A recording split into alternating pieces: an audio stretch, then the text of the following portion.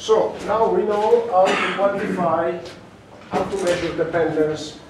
And let me point out a couple of additional considerations on the correlation coefficient. We already learned that it varies between -1 and 1. We learned that 0 means lack of correlation. Now let's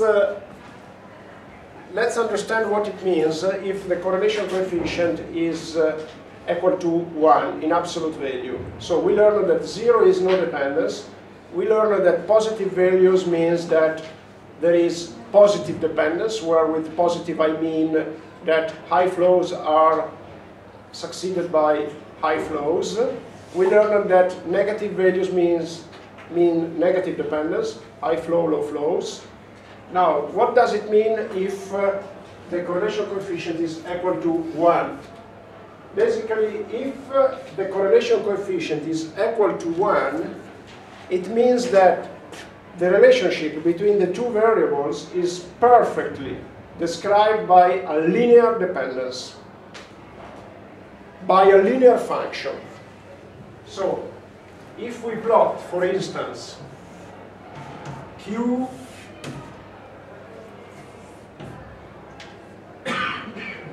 qt plus 1 versus qt, and in this case I'm referring to L equal to 1, lag equal to 1, if we get the points that are perfectly displaced along a straight line, then rho 1 is equal to 1.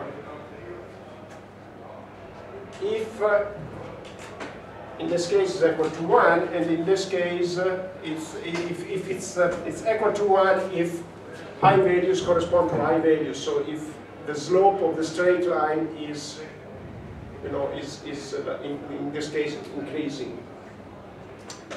So again, if the relationship between the two variables is perfectly deterministically described by a linear function, then the correlation coefficient is 1. And then we say that the correlation coefficient, and let me say that this is the Pearson correlation coefficient, there are the details here, it's called Pearson correlation coefficient. Let's say that it's a measure of linear dependence, and this explains why my premise when introducing the correlation was that correlation is a measure of linear dependence. If the dependence is non-linear, the correlation coefficient is not equal to 1, even if the relationship is perfectly deterministic. So if above here you have something like that, that describes the relationship between the two variables, and let's assume that this is an analytical function, so you have a deterministic relationship between the two variables, but if this deterministic relationship is not described by a straight line, so it's not described by a linear relationship, then in this case rho 1 is different from 1.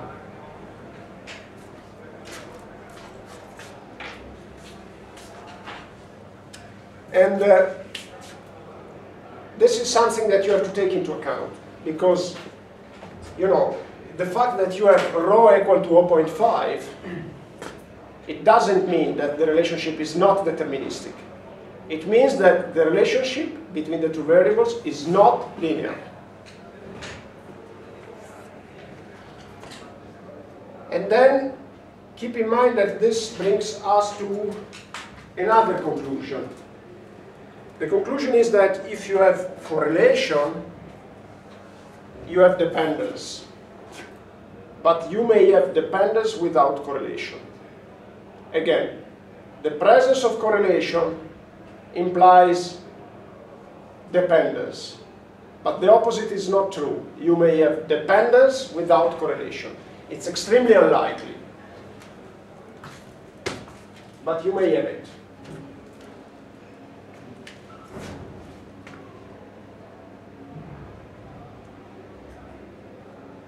So what is the what is measured by correlation? Correlation measures the fact that if you have a value above the mean for one variable, then you have a corresponding, for the other variable, a corresponding value that is still above the mean, or regularly below the mean.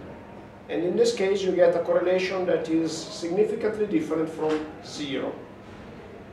But this relationship must be regular. If you have something that alternates above the mean, below the mean, and then above the mean, above the mean, if they are alternate, you may get 0 correlation even if you have dependence. Like this function, you see, it's first decreasing, which means negative correlation, and then increasing, which means positive correlation. It's non-linear, so this may happen. And therefore, this function describes a dependency, a memory that is first negative and then positive. And when you compute correlation, these two effects cancel each other. So you may have this deterministic relationship, but still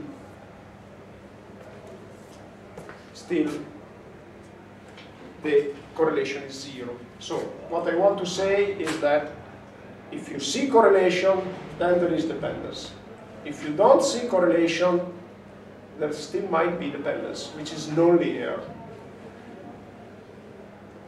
And now you can understand why we say linear stochastic processes, because these processes, these transformations, subsequent transformations that I am introducing, aim at reproducing linear dependence.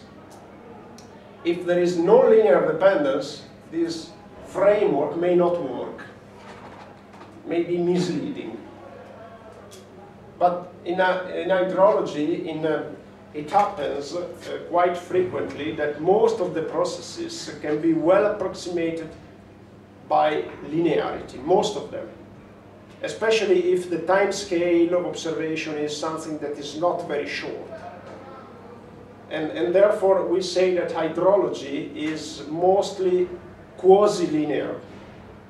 And therefore you don't have to really care about the possible presence of hidden nonlinearity. So in hydrology, correlation is a good measure for dependence. This is the technical conclusion. Okay, so basically if we see correlation, like in this case,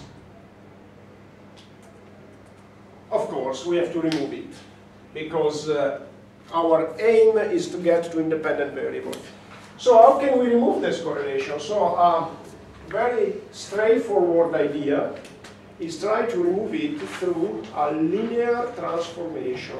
And this is what the last transformation that I'm proposing to you to apply to this series. So let's take, the question is, does it exist a linear transformation? Linear means very simple, a regression that allows me to remove this dependence. And there are several different linear transformations that can be introduced. Let me introduce the simpler one, which is regression. And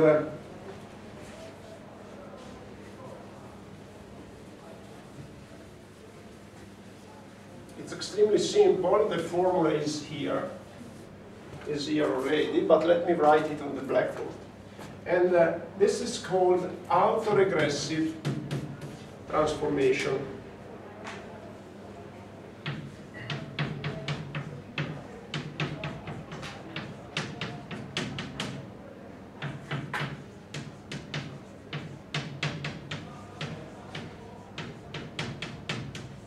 Autoregressive transformation, and it's called auto. The prefix auto means that even if we are dealing with different variables, they are actually, all of them refer to river flow, to only one process. And the diversity of the variables is just given by the time step, which is different. And therefore we say autoregressive, because it's not one variable, different process that is regressed against another one. It's the same process that is regressed over himself. and therefore we say auto. And this is a regression of river flows depending on previous river flows, so it's auto.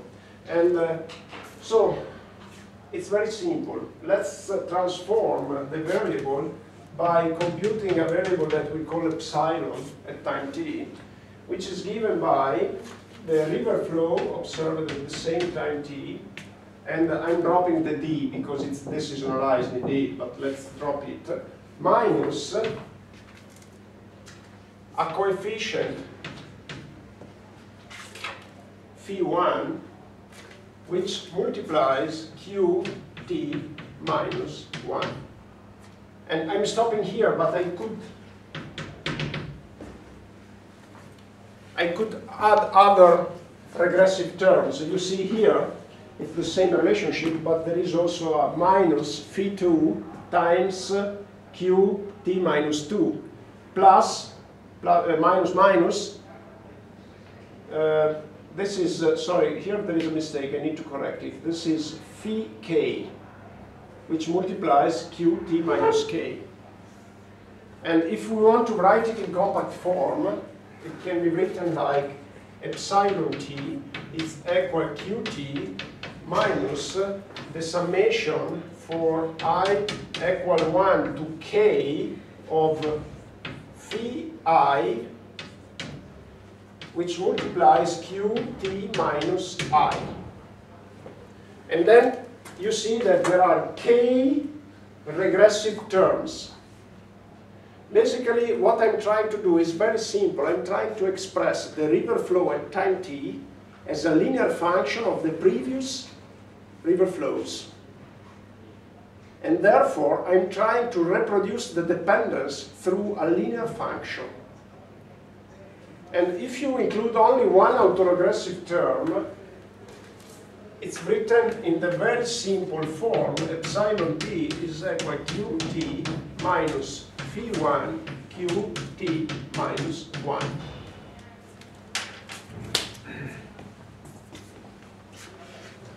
It's a very simple regressive transformation. And look, it's extremely important to note that I am expressing q, as I said before, as a linear function of previous q's.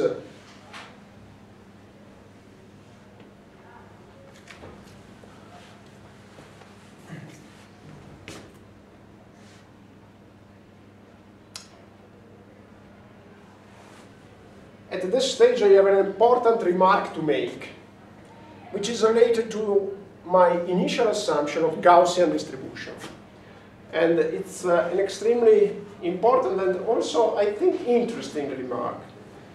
And it's related to the fact that, as I said, I just said that I'm trying to express qt as a linear function of previous q's. And what is q? It's river flow.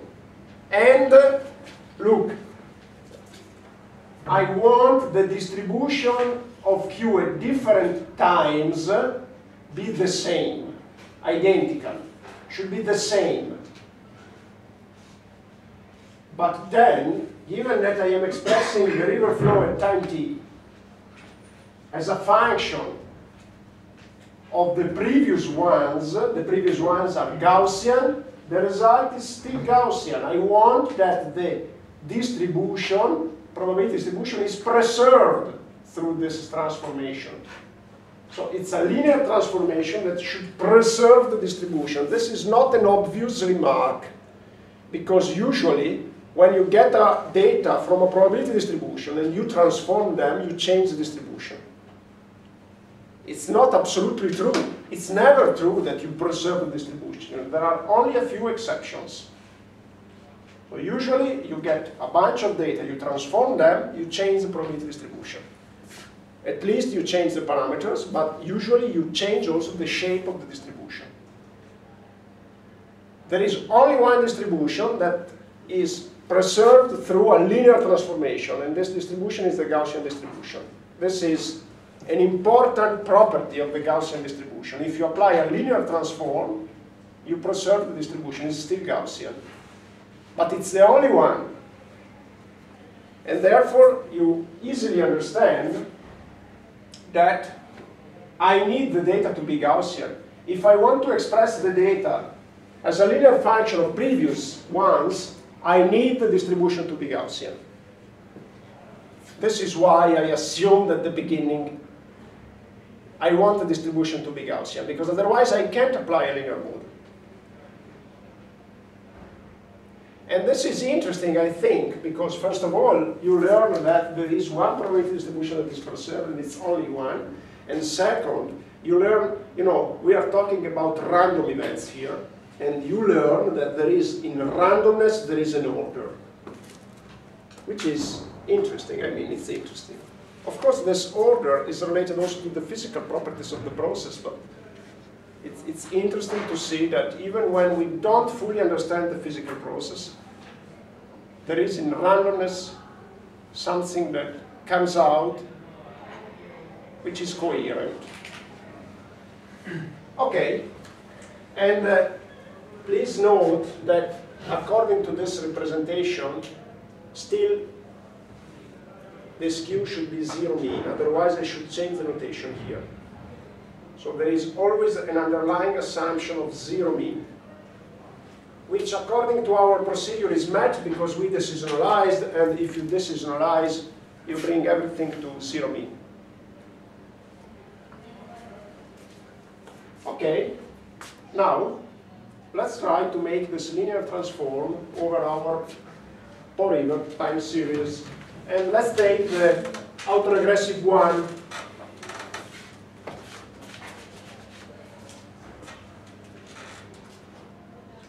Now let me think about an easy way to make it, but I think that a fourth cycle probably is, I think there is an easier way, but I think the fourth cycle is the most convenient one. So I don't remember the length of PO3, POD3. Okay, so basically I need a fourth cycle.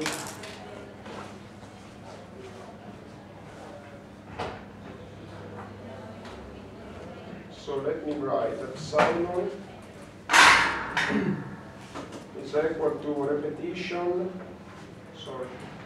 repetition 0, 31, 390, okay, and then let me write for E in 2, 31, 390, and then I can write, oops, oh yeah, sorry.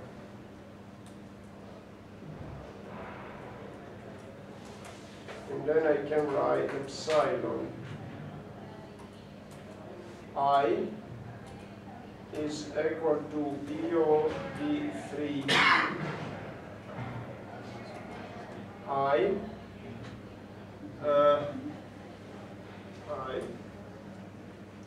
minus P1 POD3, sorry, I should be between square parentheses, POD3 I minus 1. Now I get a mistake when I type, when I give enter, I get a mistake because there is phi I which was not defined. First of all, this should be like that, this, but it's not defined. So I need to define it. And let me put a guess value for phi1, because phi1 should be estimated through linear regression. And let me put a guess value. Okay, just what I want to make now is just to provide an example of linear transformation and to show you that the memory, the dependence goes down, is decreased. So let me say phi1, I guess value is 0.9, because I saw that there is a very strong dependence. So I think that we should use a high value for phi1, and I will tell you later how we can estimate it. So again, the fourth cycle, and this, sorry, I did a mistake, and here it is, epsilon I between square parentheses. Let me check everything else. I think it's correct now. Perfect. So it's estimated. And now let me plot the series, the resulting series. Plot epsilon type equal line. So let's look at the plot. You see that something is really changed, indeed, and you don't see the fluctuation that you saw before. And for instance, if I plot instead of epsilon period 3, you see that there are fluctuations in there, and the fluctuations are given by the memory. If I now plot epsilon, first of all, you see the variability is between -4 and +4. If I plot epsilon, the fluctuations are much reduced, and the variability is, the series is much more compact. There are some outliers still between -4 and 4, but it's more compact. Okay, now let's see the correlation, and remember that the correlation of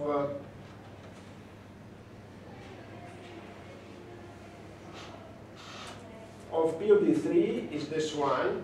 Now let's see the correlation of epsilon. And remember that I tried with just a guess value of phi1. The correlation is here. You see that it's much decreased, even if I applied just a prior value of phi1. So the idea is good. Still, it's not. There is still some memory. You see the bands, and there is still some memory. So this experiment tells me, first, that my linear transformation was not fully effective in removing the memory, so I have to improve it. Second, it tells me that, and you see here there is still a very significant correlation. Forget about the first term, and I'll explain to you why it's 1. But you see that even for the second term, it's still significant. Now, let me say, so the idea is good. I mean, I still have to solve the problem of estimating this phi1, but the idea is good. And let me now say, discuss about the first term. The first term is 1 and is computed for lag 0.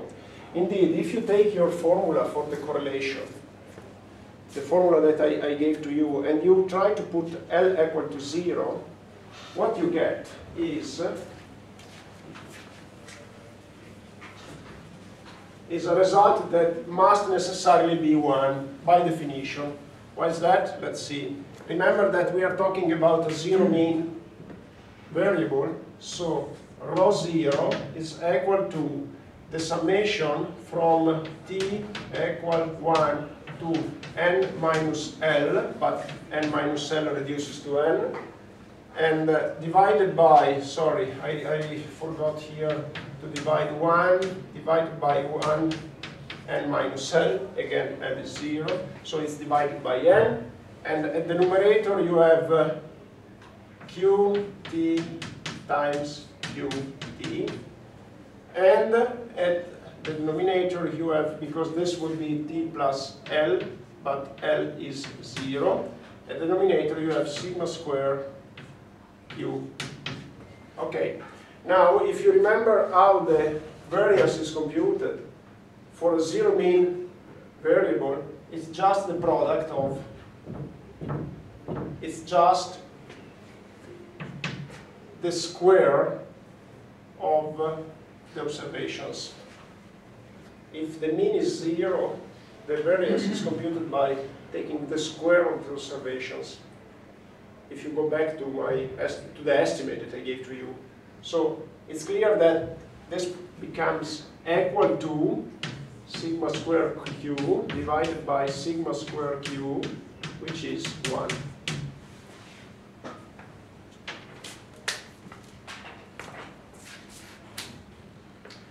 With only a small difference that we don't discuss here. It's related to the fact that when I computed the variance, I put not 1 divided by n, but 1 divided n minus 1. But this is a very small difference. And so basically, you see why for lag 0, the autocorrelation function assumes the unit value. Okay. So these are the linear transformations that I introduced.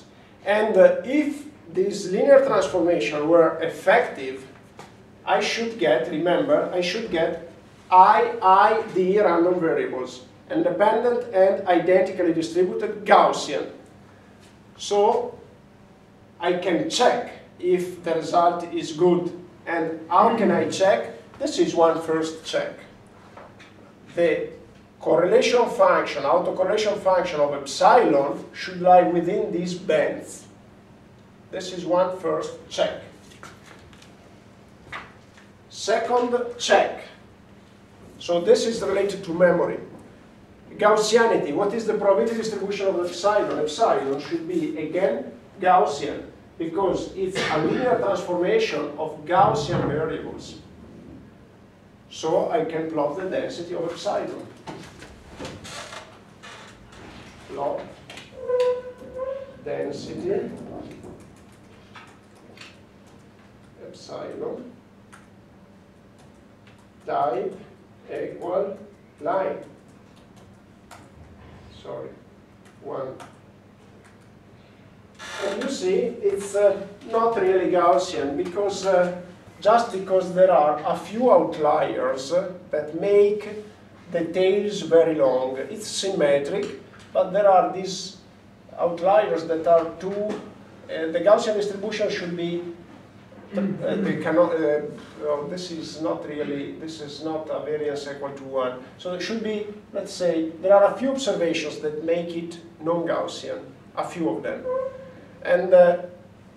So basically, if you look at the graph, of course, you would say this is not Gaussian, but I tell you, if you make a check, the problem is just given by a few of them.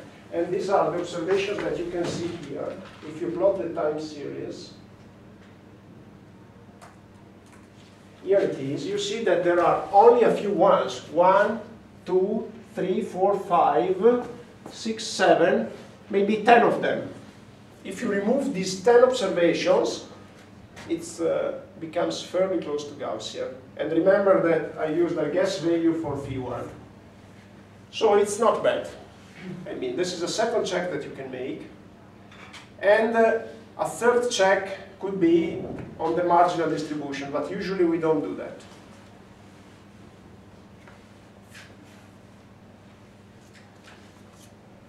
So, what is still to be discussed? We need to discuss how to estimate phi1 and or in general the autoregressive coefficients, and we need to discuss how to generate the data, because at this stage we discussed about setting up a model, how to check if the model is satisfactory, but then we have to generate the data, and at the final stage we need to make a further check that the generated data are reliable and credible. Now, generation will be discussed tomorrow. Tomorrow we'll discuss about generation of the data, because we can do that by, it's very simple, by the way. What you have to do is just to generate data numbers from an IID distribution, because we ended up with IID data. So you can generate random numbers from a distribution, a probability distribution, which is the same for all the time steps, and then you have to apply back the anti-transformations that we did. So the inverse of any transformation in the same order. So first the linear combination, then the seasonal component, then the inverse of the logarithmic, which is the exponential transformation. So it's very simple. We can do that at the PC, because it's, I think it's more useful if you do it in practice. So we can do it tomorrow. I'm not sure if we'll be able to finish the exercise tomorrow, but still, we can discuss this tomorrow. Now let me anticipate. Let's assume that we want to estimate an autoregressive linear relationship of order 1, only one autoregressive term. We say autoregressive model of order 1. So we have one parameter to estimate, phi1. How can we estimate it? Let me anticipate this. I'm not going to provide any proof. I just want to quickly give you the solution.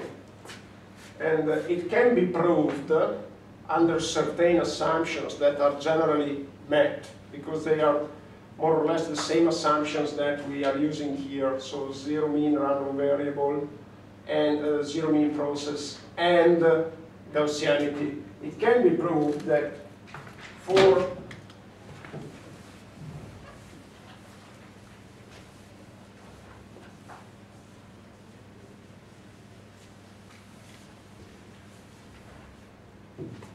check if everything is working well. Yeah. For an autoregressive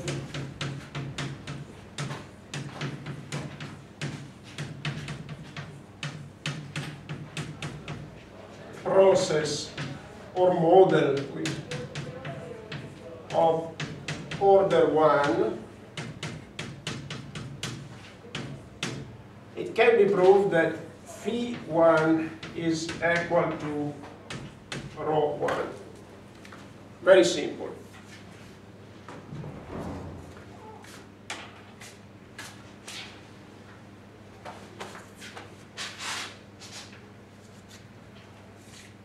Rho 1 of what? Sorry, of Q.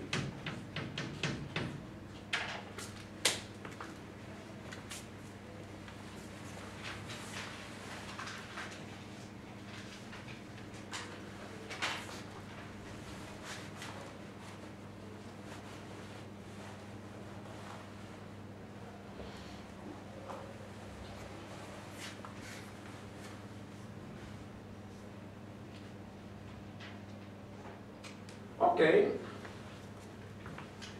There is another way, another method that you can easily use to compute this coefficient is through linear regression. And it can be easily done in R because you know how to estimate, how to optimize a model. You know how to calibrate a model. So our model basically is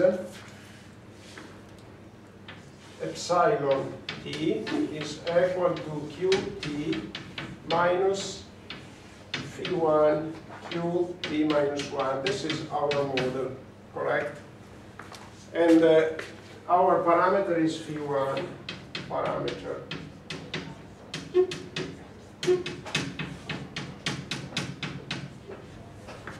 Now, what is epsilon? Epsilon, you can provide an interpretation of epsilon as the error of the linear model. You see that basically you have the difference between qt and the linear function of the previous value. If this linear relationship works perfectly, what is the result of qt minus the linear function of the previous value? Will be 0, because it means that the linear relationship, which is this one, provides a perfect representation of qt. So if this linear relationship was perfect, epsilon would be 0. So the best model is the model that minimizes epsilon. So if you look for the minimum of the sum of epsilon squared,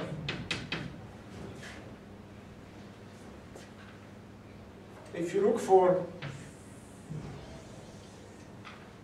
the least squares by varying phi1, so you vary phi1 and you find the value of phi1 that brings you to get the minimum. It's just an arrow of the sum of squares. And this can be easily done in R. Because, you know, I have already the epsilon series, which is there. This is the epsilon series. And I can compute the sum of epsilon square, and I look for the phi value that brings this sum to the minimum. Let me make just a few attempts. Let me go back to the instruction for computing epsilon. Or let me first try with a different phi1. Phi1 equal 0.5. This is another trial value, okay? Okay, now let me compute epsilon. And remember that the previous sum of square is here. This is the previous sum of square. Let me recompute epsilon. I get the fourth cycle, and then I get the computation here. Now let's look again at the sum of epsilon. You see that is increased. So it means that 0.9 was a better guess than 0.5. Okay, now let's try with 0.95.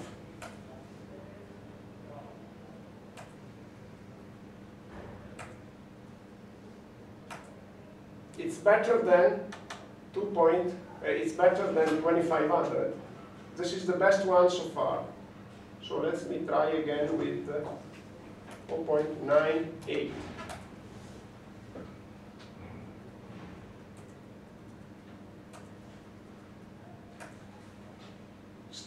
This is a bit worse. So the optimum value is between 0.95 and 0.98, and then I look in between.